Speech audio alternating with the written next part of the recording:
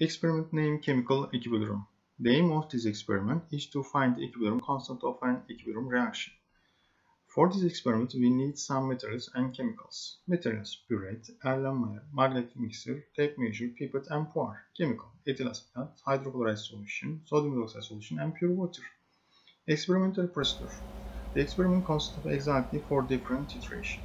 First iteration for find the moles of hydrochloride solution. The second iteration consists of 3 steps. Before step titration, 3 Erlenmeyer written as A, B, C. Inside of A Erlenmeyer, 5 ml hydrochloride solution and 5 ml ethyl acetate. Inside of B Erlenmeyer, 5 ml of hydrochloride solution and 4 ml ethyl acetate and 1 ml distilled water. And the last one for C, 5 ml of hydrochloride solution and 3 ml ethyl acetate and 3 ml distilled water.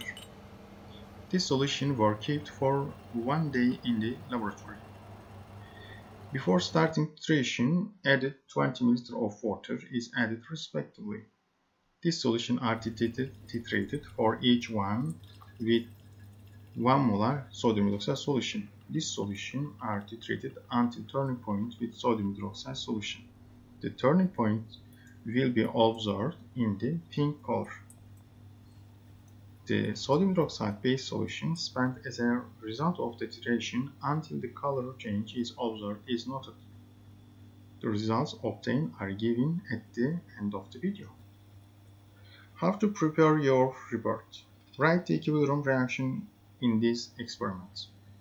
Using the data obtained, interpret the results by comparing the equilibrium constant of the following equilibrium reaction.